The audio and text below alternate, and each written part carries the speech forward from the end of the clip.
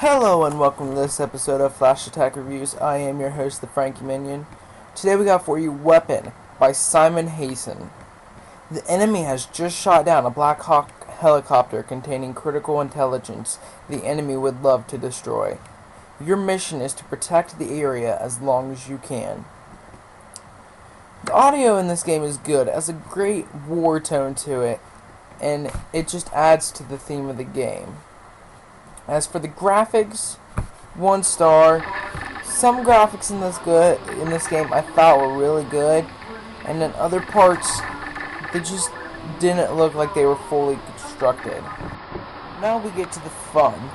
With 16 guns to choose from, tons of upgrades to get, and 4 enemies to kill, this isn't a bad game.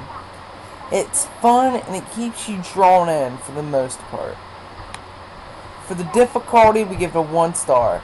The game, I feel, is easy for about the first 15 to 16 levels. Then, it just hits you, like it all of a sudden gets extremely hard.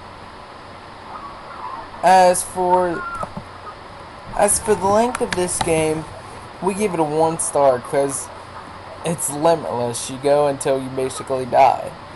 So, that's good and it's bad. 1 star. That's good. So we here at Flash Attack Reviews give this game a 6 out of 10 stars. Thank you everyone and have a good day.